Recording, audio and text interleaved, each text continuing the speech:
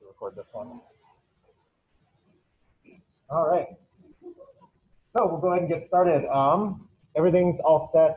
Schedule for next week is that lab exam schedule. So everybody's in person again, 50 minutes, and then coordinate who is going to be going where. That will probably avert what happened today where too many people are on Zoom right now. So, and again, like if you're sick, obviously stay home. So again, you're paying for the time to be in person, and somebody else would likely want to be in person in that case. So let me know, and we can coordinate that next time. As far as what we're doing today, this is going to be very related to what we did with the turtle heart. We're going to see times that, everything's going to kind of cross over.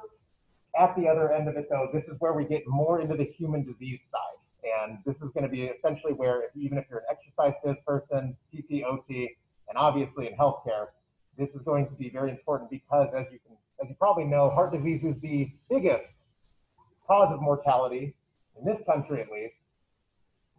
And if you encounter patients or clients, oftentimes you're going to have to account for how their cardiac, kind of health is in that case. So, as far as the lab overview, what we're going to do today is mimic the main healthcare way of tracking your ECG, and that's called Einthoven's triangle. You'll get the instructions on where to hook up the electrodes. But essentially what this is doing is going to give you 3 different signals of your heart's action potential. And that big PQRS wave, and T as well. And this is going to allow us to track, since we're going to have electrodes over here, here, and I think one on the leg as well. This is the basic shape that we're going to look for today. P, Q, R, S, T. Okay. We'll take a look at that normal section right here. This is how we measure it.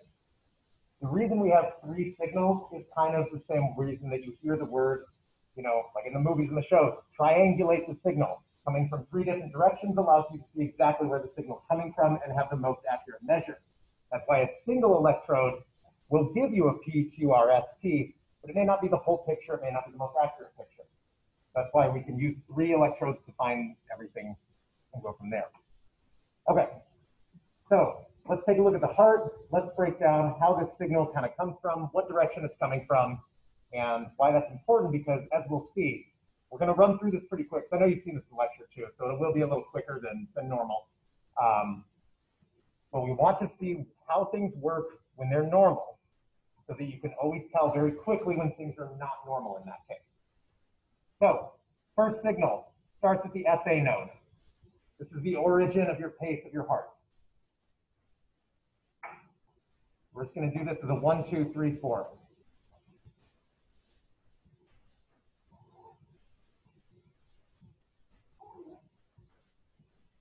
The SA node is full of those funny sodium channels. Goofy little name.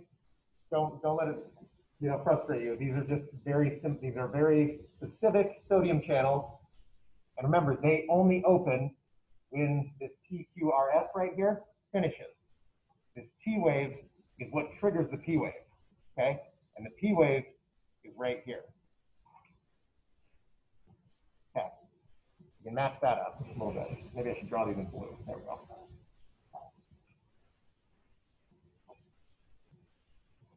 Okay, that's the beginning of your pace.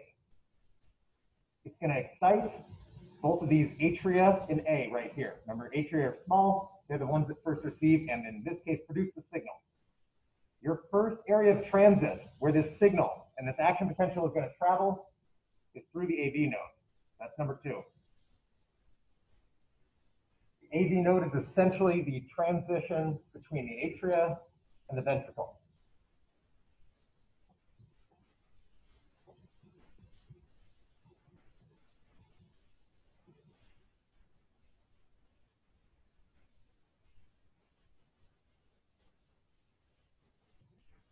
So as this burst, this action potential is coming through,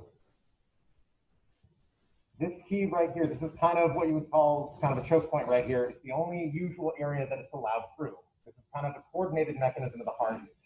And the reason and the importance of the AV node is not actually to make one of these waves. The importance of the AV node is to cause this delay right here. You want that delay so that your rhythm stays flexible, so that it stays regular. This delay allows you to move up or down this QRS wave if you need a heart rate that's faster or slower. You can control that with those neurotransmitters, hormones that we talked about. But this delay right here between P and QRS is what allows us to have that flexibility. And that's the role of the AV node in this case.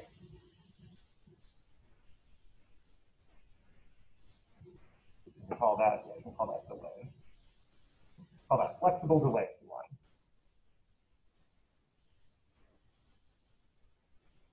Okay.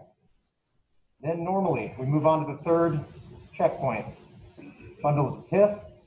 As the action potential is going through now, and remember the whole heart is connected by these gap junctions, so every cell is sharing that burst of electricity, quote unquote. As it travels through bundle to HIF, what I'm drawing here is the action potential innervating and traveling through the ventricle. And this is super important because they're doing all the pumping, about 80%. And these, in the bundle of HIF, when these are traveling through right here, these action potentials, this is your QRS. This is your big burst.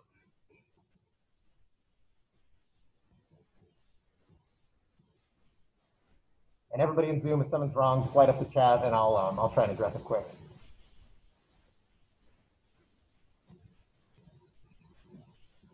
So this normal journey has 4 parts. The fourth and final part, and keep this in mind the most, are these Purkinje fibers. Right here, there's a transition where the action potential is kind of finished innervating the ventricles. And as you can tell here in the arrow, it's going to kind of travel back up. And that is going to correspond to our T wave right here. What these Purkinje fibers do is send that final T wave, that repolarization, back up throughout the heart, back to the atria. And what these waves and this small final T wave signal is going to do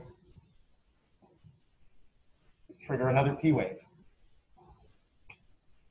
And that's the primary role of the T wave, is to reset the SA node, show it that the beat has finished and it's ready for another one.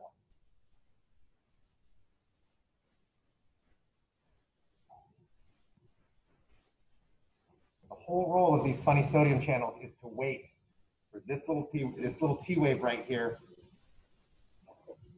to excite them. Then they pump in the sodium, action potential starts all over again. T wave hits.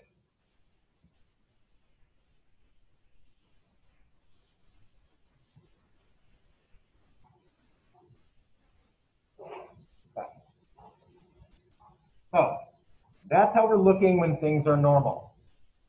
This is kind of the strict mechanism, how the rhythm is supposed to flow. Everything's fine. But in healthcare and in anything else, you have to look for where things are not fine. So we can flip over. So yeah, I'm going to be going through it like this. So if you want to draw in your notebook, like that's helpful. Or if you just want to take general notes, that's good too. And again, if you're not a note person, that's okay too. All right. This is where we left off. Here's our normal ECG right here. This is what we're going to see from all of you today, hopefully, and go from there. So you have P, Q, R, S, C. If you can fill all these out right here, you see the P is already filled in for you right there. So that pattern is what you're really going to be mainly looking for. And you can characterize this, remember, as your normal pattern. Okay. Let's start with something a little spontaneous and not classified technically as its own disease. But what if there was a source other than the SA node telling the heart to beat? We did this when we poked the turtle heart. That mechanical force mimics the pacing force of the SA node in a very roughshod bad way. Right now, this isn't a condition on its own. It can cause some of the other conditions, and we'll see. If for any reason you have a source of cells in your heart that send an action potential or send a stimulus for some reason or receive it, whatever, and it comes from the wrong direction, as you can see right here, it's in the wrong atria, going to spread here, it could spread down, it could do all kinds of bad stuff. Characteristically, when you see an ectopic source, the P wave is inverted. That inversion is because your Einthoven's triangle is reading it coming from the wrong direction. See how this is kind of heading this way. This one is heading more this way. So you're still going to read that signal in the atria over here as a quote-unquote P wave, but it will be inverted. It's not going to make as much sense. Why it's there. So, ectopic sources. This got brought up last class. It was a really good question. What are sources of this? And there's a lot. Tons of them are lifestyle oriented. Okay. If you have weak stimulants, like tobacco all the time, stuff like that, you send in a lot of nicotine, nicotine excites your heart a little bit. Gets a little burst once in a while, oops, there's an extra beat. And we'll see what happens with extra beat. All right, acute stimulants, so let's say cigarettes are something like chronic stimulants for your heart. Acute stimulants is something like cocaine. So if any of you work in healthcare, you'll see OD patients, some of them are on cocaine. One of the problems there is that they get a big burst of a stimulating drug. Big sources of ectopic stimuli show up, hit the heart to keep going faster and faster. Regulation starts breaking down. Another good source is specific foods. Too much sugar sometimes can lead to the energy kind of mechanisms in your heart cells to think that they're being stimulated when they're not. They're burning too much energy or they're receiving too much signal energy from that. And the last fun one, stress.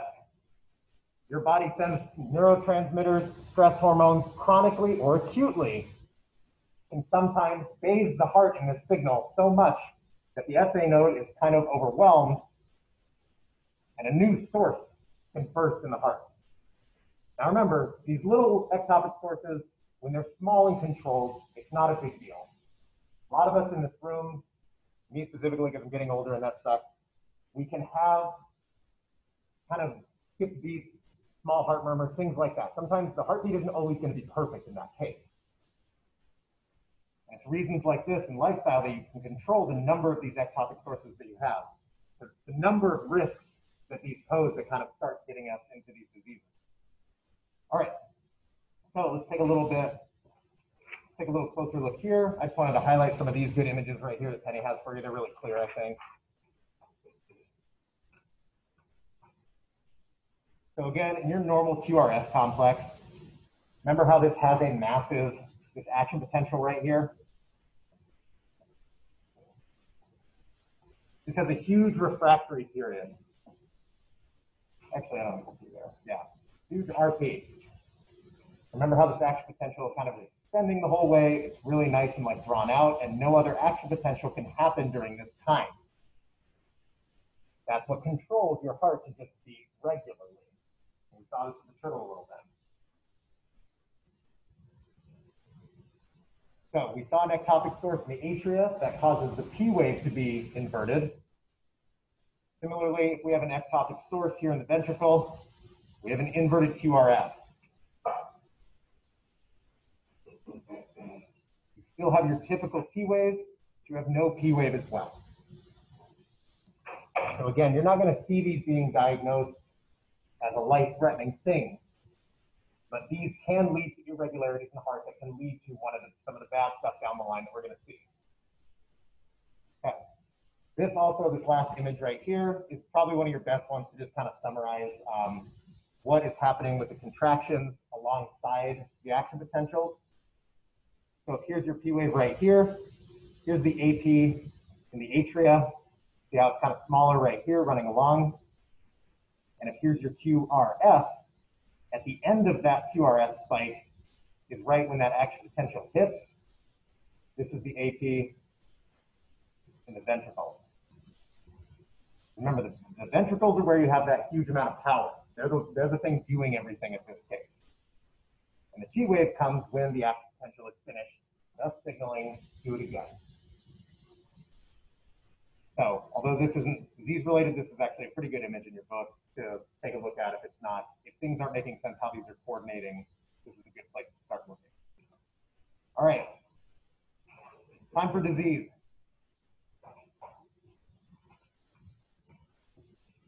So before we get into AV node blocks, remember where the AV node is.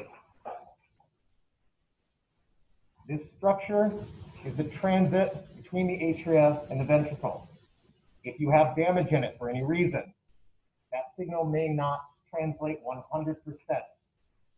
So for first degree atrial or for first degree AV issues, you're basically at like 80% capacity, call it that. About 80% of that actual potential is getting through.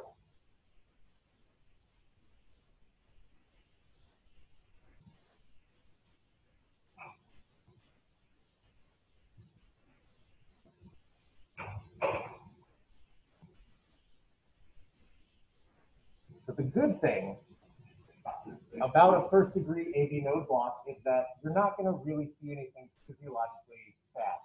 That's good. It can be a sign of things to come. Essentially what it's telling you is that if this is your AV node right here, you've got maybe some damage or some clots or some crap of some kind that is interfering with the flow of these ion signals that are coming as the AP. So if you've got blockage here, but ultimately you can get through, that's the first degree AV node block.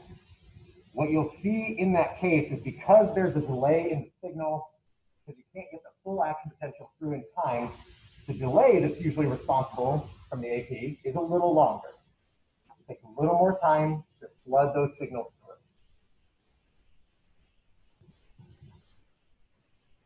Like I said, it's not life-threatening because you're still pumping your ventricles, everything's fine. This is something medically that would be needed, you would need to address. Not necessarily by treatment yet, but maybe a couple lifestyle changes to make sure that like some of the blockages are done. Kind of gotten out of. Okay. Let's turn things up a notch to a second degree AV block. So a first degree was something like, okay, like 20% block. Let's call this like half block. Okay, just to visualize it. Those aren't real numbers, but it helps. This means that sometimes your P wave is going to make it, everything's fine, you have a nice QRS, we're good.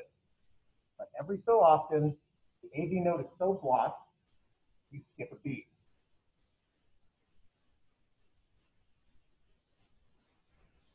Skipped beats are the first sign of a second degree AV node block. Some of them are not getting through. The blockage in the node is severe enough, the damage to those cells is severe enough. You can actually visualize this damage here.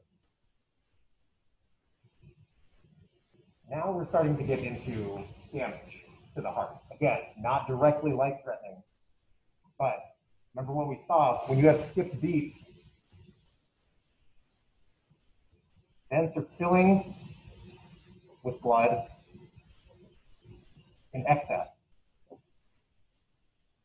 So to pump out that excess blood, they have to have a harder hit. Remember how the turtle heart had to basically really pump out all the blood at that part.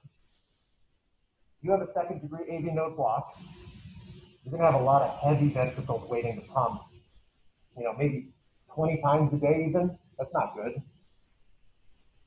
So every time that you have to have a massive heartbeat to pump these out, you're going to do a little bit of damage in that case, maybe, or at least you kind of run that risk. So this is where maybe intervention starts coming in. Elderly patients of yours, though, you start to get into chronic territory in this case where you're not going to actually treat someone for this, you just have to monitor it, okay? But if you're having this issue, not only can this lead to that overstretching and that massive heartbeat, we'll see this later.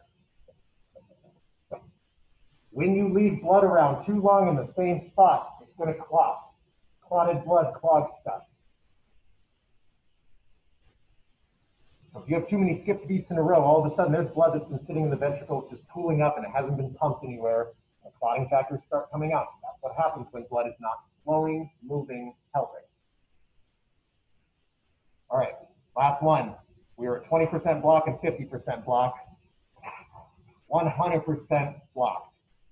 How is this possible? Okay. You have a P node or a P wave. You have some QRSs still showing up. How? None of the signal that you're transmitting, or that you're trying to transmission, none of the signal in third degree that you're transmitting through the AV node is making it. How is that possible that the ventricles can still beat in this case? So with third degree AV node blocks, you have tons and tons of skipped beats. But at least about 20 beats to 40 beats per minute, you can still hit your ventricles. Why is that? Sorry, I'm not making you answer. I'm actually going to show you guys. It's good to see, like, how is this possible? The cool thing is, remember how we ran through these rhythm dictators? SA nodes 1, bundle of His, and then Purkinje fibers. The SA node is your best pacemaker, but it's not the only one possible. Your heart has fail-safe. Your biggest fail-safe is the Purkinje fibers. They have some funny sodium channels. And if the signals from the SA node are damaged or not coming in, this is your emergency source of pacing in the heart. But it's not as fast. It's not as good. So it's a fail-safe. And it can get you about 20 beats, 30 beats per minute. But it's slow. But this is where you do need to step in and treat somebody quickly and make sure whatever's blocking this transition right here gets solved. And that's where you do get into heart surgery or some more aggressive drug therapy. So, kind of a cool little feature of Purkinje. Bundle of His can do the same thing. They can take over for the SA node for the rhythm for periods of time. I would not say permanently though. Because again, even though you are going to be able to get a lot of your beats to go through, and by a lot, I mean, 30 per minute, which is great. All that other time, you got a ton of skipped beats, a ton of damage, a ton of blood pooling. Isn't good. Okay. So it is kind of cool that your heart does have a backup plan. That is pretty neat. I mean, because it really sucks if you have an AV node blockage and you just have a heart attack. So last one. Yeah, we'll cover that one last, actually. Yeah, we'll cover heart attack last and what infarctions do. All right, so let's focus again on the atria. And remember, atrias are important. But as we look at these diseases, we're going to go up and up and up, worse and worse and worse. So issues in the atria rarely are life-threatening. So if you have a small premature contraction right here of the atria, noted here with an extra T wave, you actually still get a QRS as long as it's just one of them. So yeah, an extra beat thrown in there from an ectopic source, like we talked about, all those weird stuff that can happen and stimulate the heart. As long as it's just one, you're going to be fine. Got an extra beat coming in here. Things kind of take maybe a little longer to reset, but ultimately you're okay. Pretty low stakes here. But that's if there's one beat happening. What happens if we have multiple beats in succession and they keep going?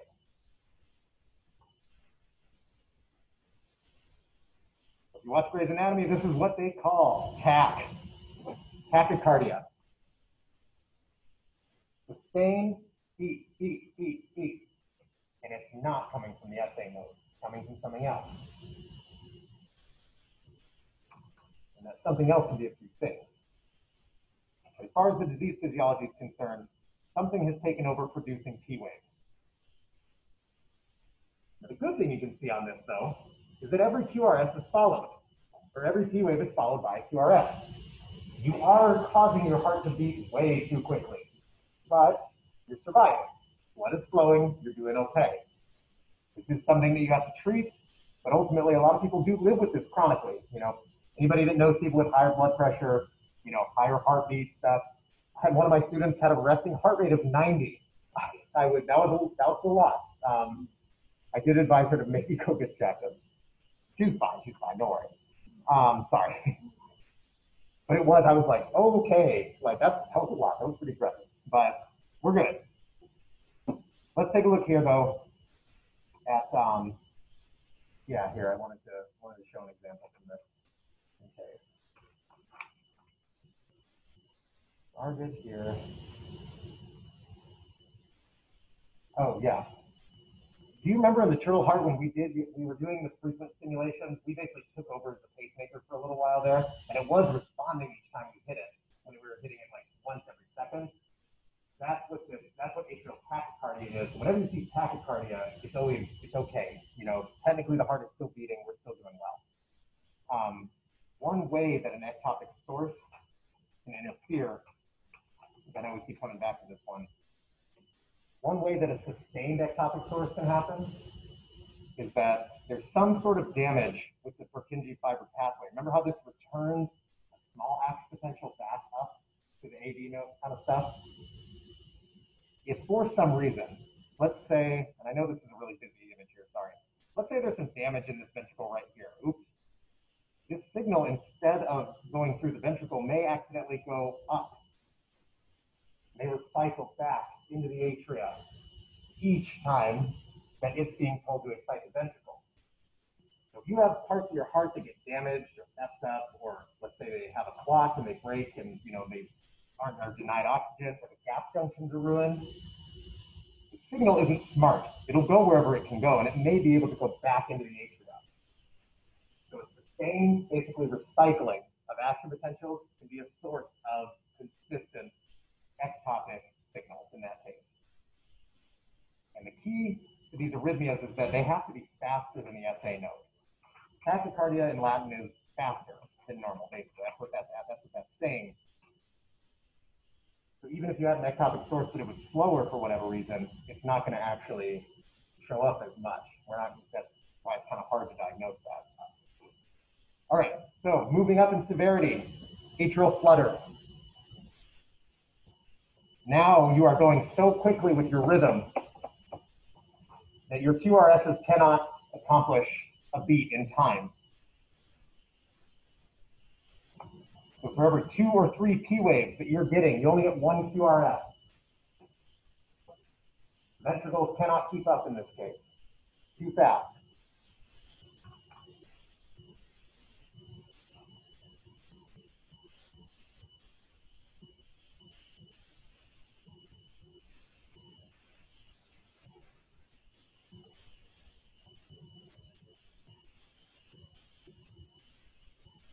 So while flutter is not lethal, because you are getting blood pumping through, again, you're pushing your ventricles to a point that they shouldn't be going. You're letting lots of blood actually fill in these big delayed periods right here. Your atria are also just going nuts right now. They're pumping blood in each of those P waves. They're basically drying up while your ventricles are filling up. And again, like we said, too much filling, too much blood, too many clots, all kinds of damage can start showing up. So again, not lethal and technically can be a chronic condition, but you have to be very carefully monitored, because if we increase the speed one more time of whatever this source is, you get into AFib, as it's called, atrial fibrillation.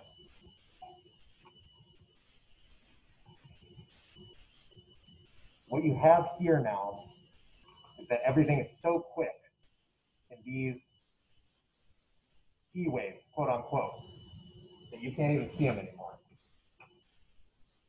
It's basically just a sustained amount of stimulus over and over and over again. And the sad thing is here is that these are not QRS waves.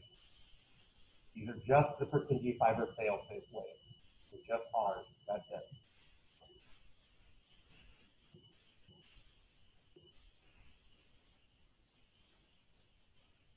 Okay.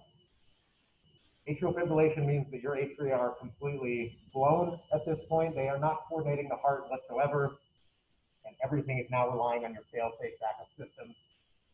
You do need to treat this. This is very different, as we'll see, than what we're going to get into in the ventricle. The atria is not necessary to get the blood to your brain. The ventricles are. Your ventricles are still technically working here, but this does need treatment, and pretty quickly, because this can lead to some other bad stuff. Okay. Now we're going to get in, last step. Now we're going to get into the big stuff, and this is where hospital visits start being you know, in 2 minutes to live type stuff, this is where we're at. The ventricles do the work. If you mess up the ventricles, you mess up the brain. Lose the brain, lose the body.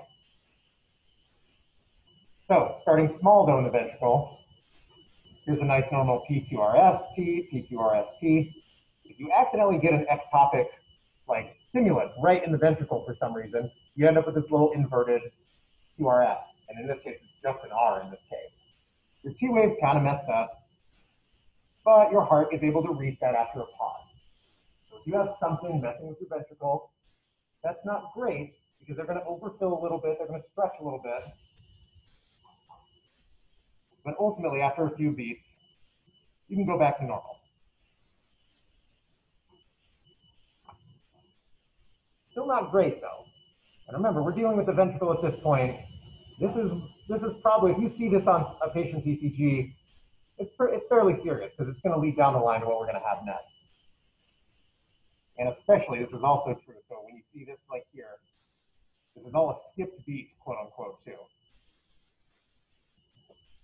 When you have skipped beats, like I said, same consequences. Ventricles have too much, etc. All right, so that was one stimulus. Let's look at some repeated stimulus in the ventricle. All right, VTAC, ventricle tachycardia. Something other than the SA node has taken over.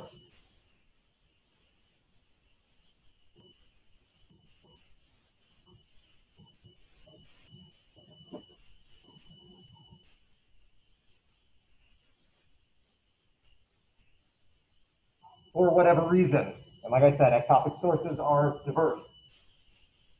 Your ventricles are no longer under control of the pacemaking of the SA node. They are firing on their own each time. They are firing in rhythm.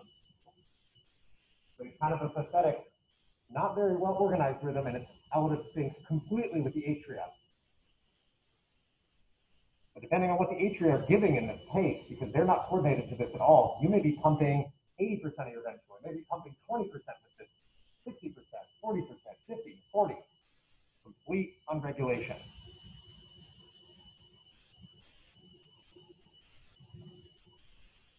We can break this down with a 1, 2, 3 of what happens here too. So, rapid rate, that is going to lead to filling time is reduced. Okay? A reduced filling time leads to a smaller volume.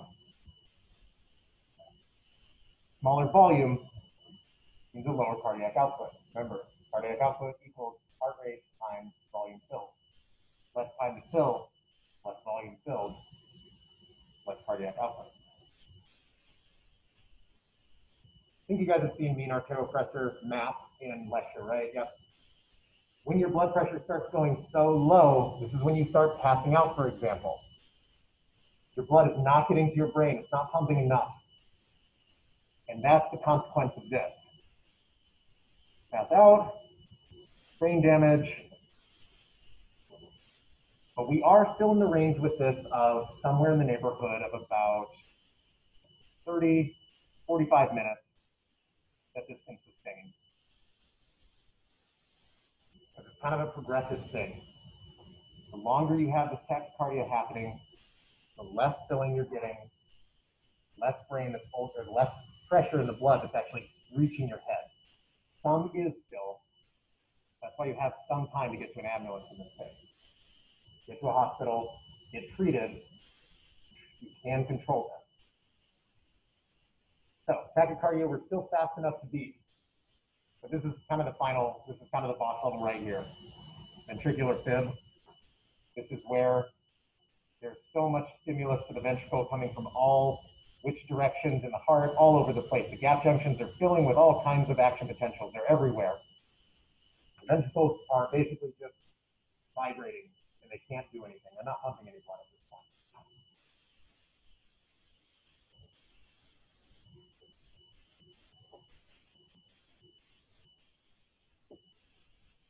This means you have 2 to 3 minutes for this person. This is why we have so many defibrillators around, right now, especially especially at gyms or athletic events, because even younger people may have, small conditions in their ventricles that can stay hidden. And then all of a sudden, if it causes a bunch of stimuli to show up or get recycled or burst in the ventricles, you can get into this destructive arrhythmia that you cannot get out of. So the defibrillators, these are the paddles. What the paddles actually do, take a look at defib. Okay, so what the paddles are doing, so here's your fib, here's the shock. What the shock actually does is flatline you. It stops the heart from moving. It actually, quote unquote, you can't use it, it kills the heart, right? It doesn't permanently, it just shocks it. Kills a bad word in that case. It's not helpful. Okay, what happens is you hope for a flatline right here. You want to get rid of this awful rhythm and whatever's happening. You basically burst out all the action potentials, and you hope that the heart and the SA node come back to life. And you try again. This is what you want, but too often, this is what you get.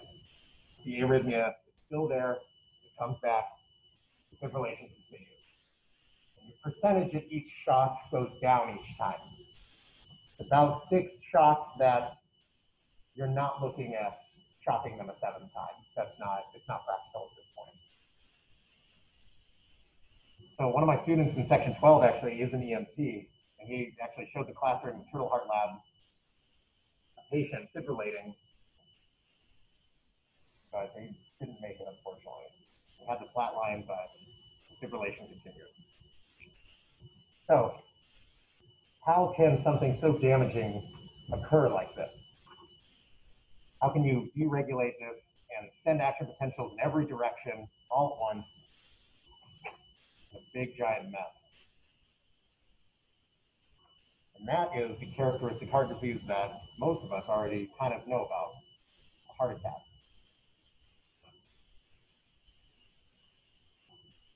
So this is the final disease. We're all set after this. What a heart attack is, essentially, and it can happen without people knowing it, and the damage can be done.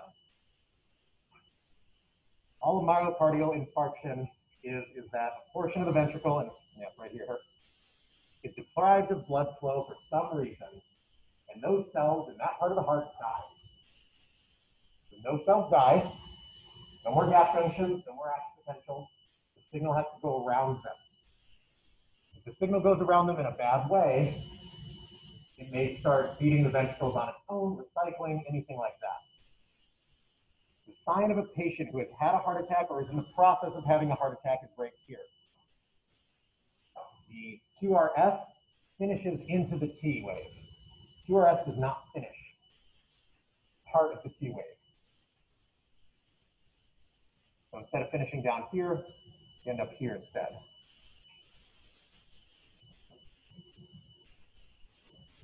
And that's your characteristic sign.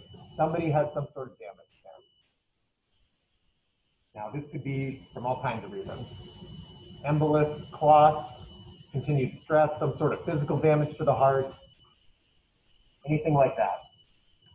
The sad thing is that we, I think in the, kind of in the 90s, we tried to treat this before it happened with stuff like Lipitor, drugs that would go in and quote unquote, make your heart okay all the time. Turns out they just went and fried all your motor neurons in your brain and gave people Parkinson's, unfortunately. Don't sue me, Lipitor, but whatever. That's in the papers. So preventing this kind of damage isn't something that you can change just strictly with a drug. It's not yet a lifestyle thing where you don't want to stress your heart out. You want to be doing exercise as much as you can to keep it efficient. That's the way that you usually can prevent damage like this. But this damage is what leads to this, ultimately. Severe heart attack is so bad in the moment that the fibrillation occurs right then, that the damage is so bad. Smaller heart attacks can happen. A lot of us probably know people that have had heart attacks. It's happening. You make it to the ambulance, get treated, it's okay. The damage is still there, and they have to be monitored forever. But they did make it before this happened. That's good.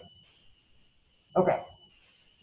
Lots of doom and gloom. The heart's actually a pretty good thing. Like we're pretty good at treating it, but we do have to be very, very good at recognizing when things are not going well, basically, because that's the key in treating these conditions, or at least jumping in before they really get bad, right?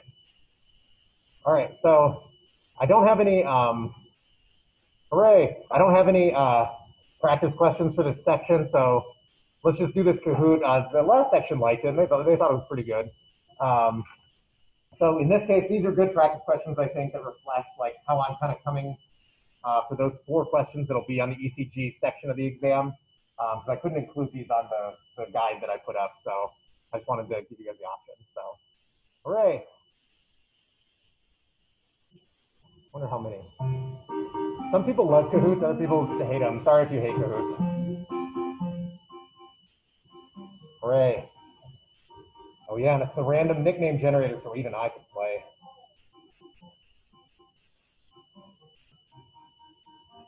Well, this is way better than calling on the groups out of a little pot again, right? Penny did that to hers on Monday. She even called me on one of those conditions, like, like what happened here? And I was like, I just tossed out like an educated guess, and thank goodness it was right. It was a hard heart question too. It was like a complex one. Yeah, it'll just make a random name. Yeah, that keeps it anonymous. You can take credit when you win if you want. Yeah.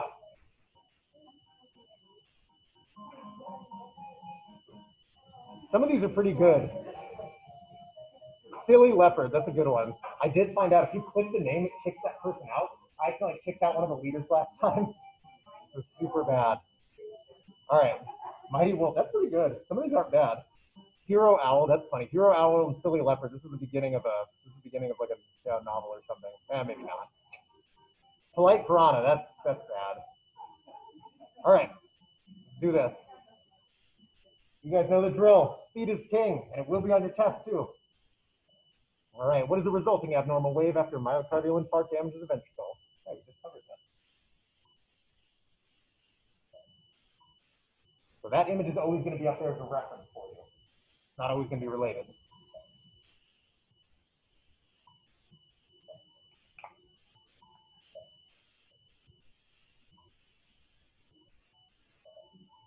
This was definitely the hardest one in the last class too.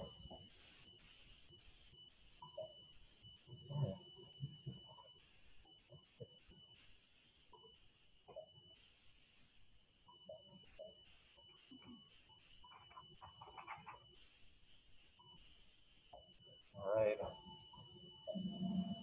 Yeah, that was a hard one. Okay. So in this case, yeah, heart attacks usually, because they're coming in the ventricle, they're not going to associate with those multiple P waves. It's that the QRS never gets to end, basically, because the damage is like still, you have to go around the damage essentially. Ooh, dynamic glider, very quick. Very good. All right.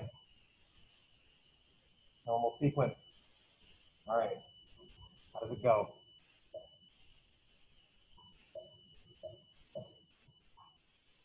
I normally don't rely on sequence questions in an exam because I think they can be confusing, but this is ungraded good feedback, so it's good.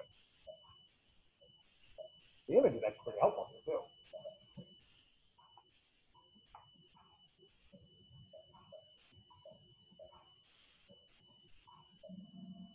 Nice. Yeah, see, there's just one skip right here. The SA node is the original source, follows through the atria, then to the ventricles. Oh, dynamic glider still doing well. Hero Owl on the rise. All right. Which represents ventricular depolarization, which is the one. Depolarize means stimulate and hit, which is the one that is associated with the big ventricle. Dang, the image just gives us one. Dang it.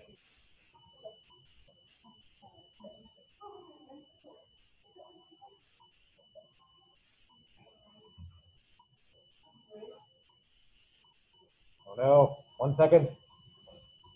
Nothing. All right.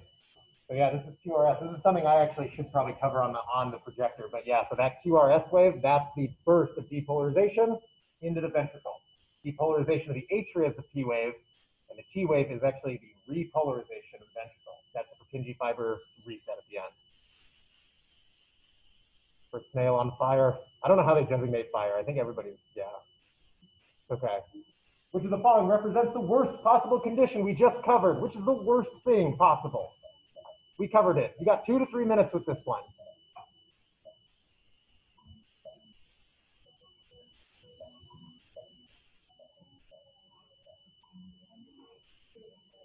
Oh no.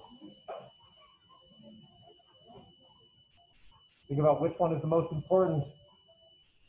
Oh, I think we're at 19 actually now. I think we lost 20. Nice. Okay, yeah. So it's ventricular fib. Anytime you look for importance as far as severity, anything in the ventricle is always worse.